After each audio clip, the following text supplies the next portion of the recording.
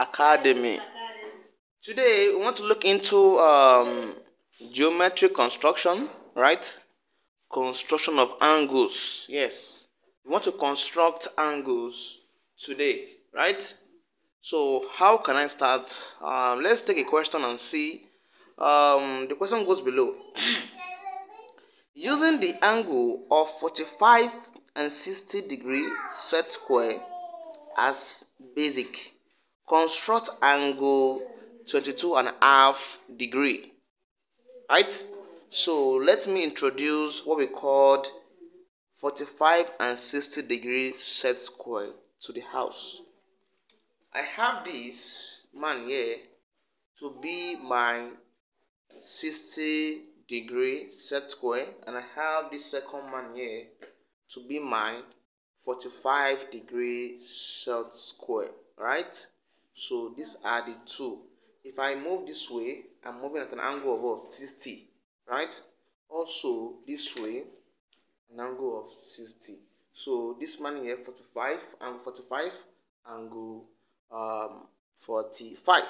So we are taught to use this tool to construct angle 22.5, right?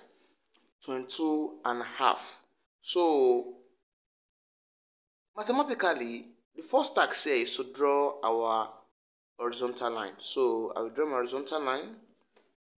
Let's say this is my horizontal line here, starting from here. I will draw a line this way, thick line, right? Just say this is point A and this is point B, right? So I need 22.5. Mathematically, half of 45 is what? 22.5, right? So if you type a calculator, for 42 divided by 2, I have 22.5. So I need this man here. I need this 45. So I'll place it at this point this way. I will draw a line this way. This is what? Angle 45. I did not need angle 45. That is why I draw it with a faint line. So this is 45 degree, right? I did not need this. What I need is what? I need angle what? 22 and a half, right? So I will take half of this is what? 22 and a half. So I will take my compass at this point here, right? At point A, I will strike an arc here, an arc here, right? So come to this point here, strike an arc here, come to another point here, strike the arc. So where they cut, at this point, I call this my point what? G. So simply connect A and G together. This way I have point A and point G, right? So with a thick line. So here is my what? 22 and a half. So here is how to construct 22 and a half with the help of what? Of my 45 and 60 degree set square. What if I'm told to construct this using compass? How do I go about it?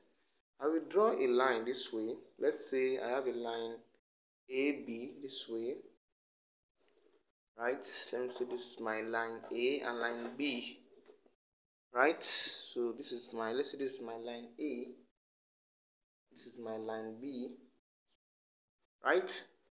So I want to draw 22 and a half degree using my what? My compass.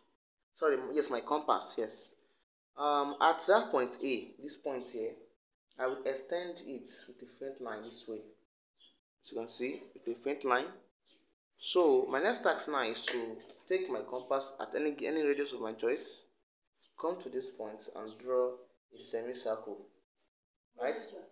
Semicircle this way, right? I have this, right? I have semicircle.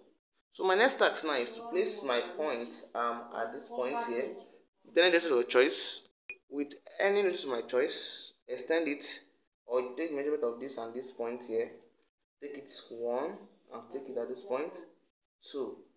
So where they meet here, I call it C. Connect C and A together. I get what? I have this. Connect C and A together. I have this. So this is what? 90 degree, right? I did not need 90 degree. What I need is what? 22 and a half. So I need to get 45. So this is 90. Half of 90 is what? 45. So I'll take it this way.